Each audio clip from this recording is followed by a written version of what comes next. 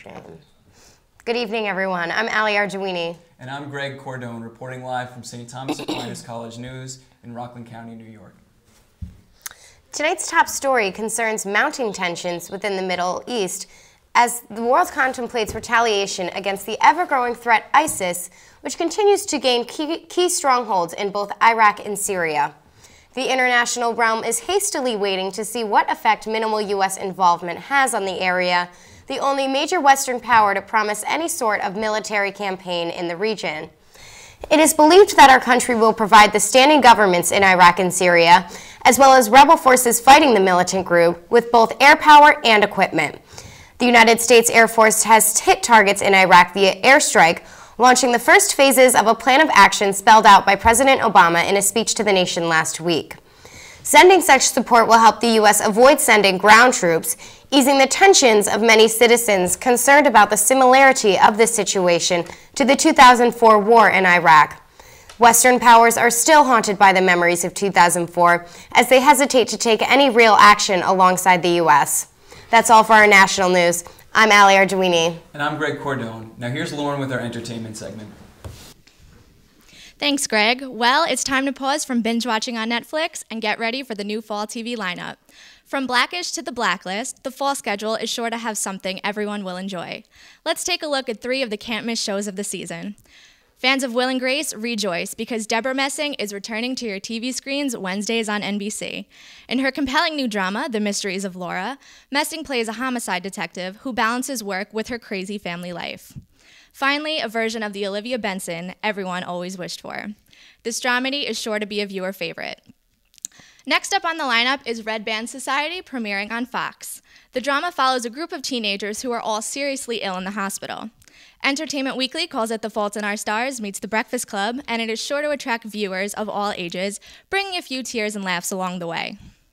Finally, you guys definitely don't want to miss ABC's anticipated new drama, How to Get Away with Murder. Actress Viola Davis stars as a college law professor who gets herself and students involved in a murder plot.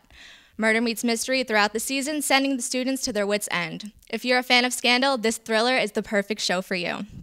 I'm Lauren Higgins with the inside scoop on all your entertainment news. Now back to you guys in the studio. Thank you, Lauren. In other news, with the North Carolina absentee ballots being returned, the midterm elections have begun. However, for us in New York, there is no early voting, and the polls will open on November 4th. Yet the long wait, which may drain voter anticipation, is concerning as recent studies have shown a continued drop in Hispanic and Black American turnout.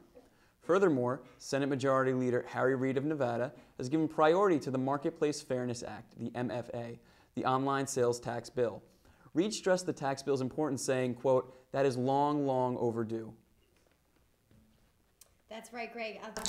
I guess we just have to wait and see. Now let's head over to Tim with technology news for the day. Thank you, Ali. After months of anticipation and days of waiting online and sleeping outside, the iPhone 6 and the iPhone 6 Plus have finally been released. Both phones, which feature bigger screens, went on sale September 19th with record sales and have mixed reviews. The iPhone 6, which some users are calling a larger version of the iPhone 5S, have a 4.7-inch screen, an improved Touch ID fingerprint sensor, and faster operating system. While the camera is also improved from previous models, it does not live up to that of the iPhone 6 Plus.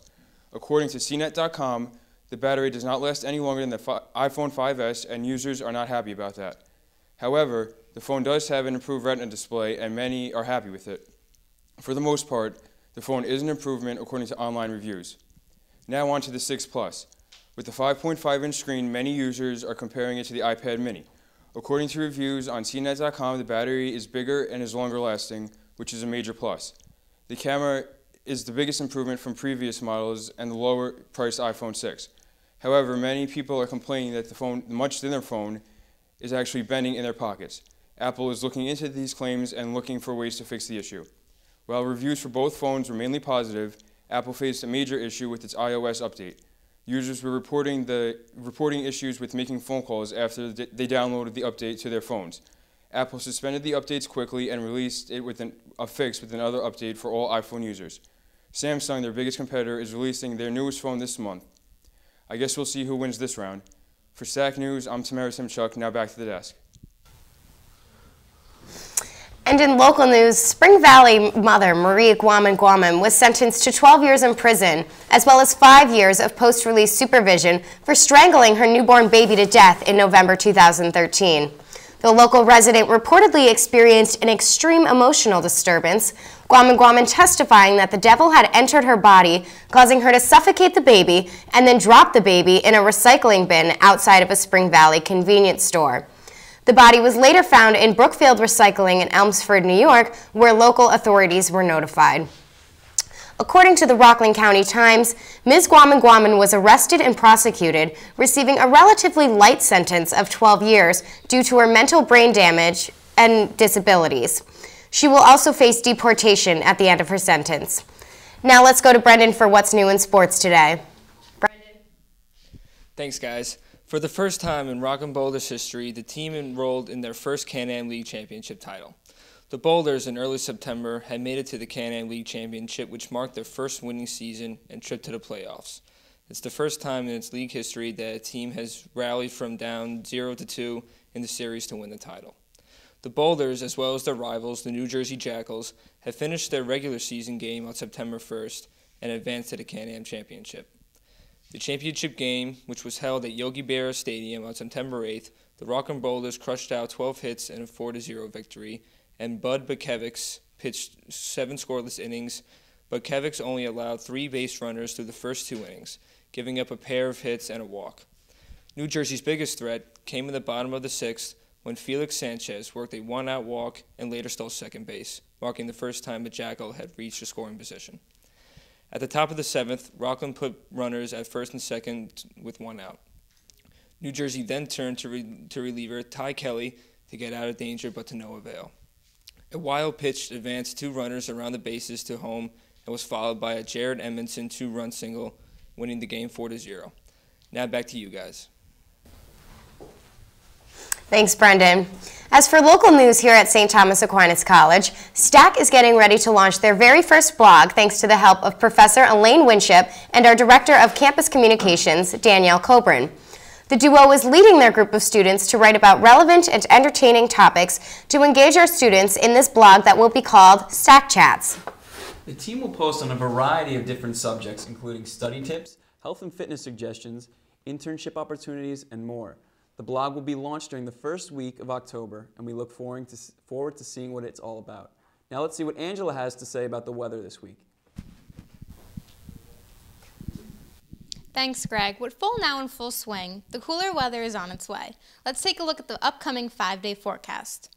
Look at the weather for today. Expect partly cloudy skies with a high of 73 and a low of 59.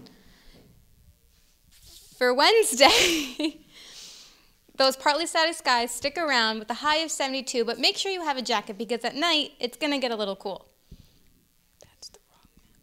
Thursday there will be plenty of sun, but unfortunately Friday and Saturday we will see some scattered showers.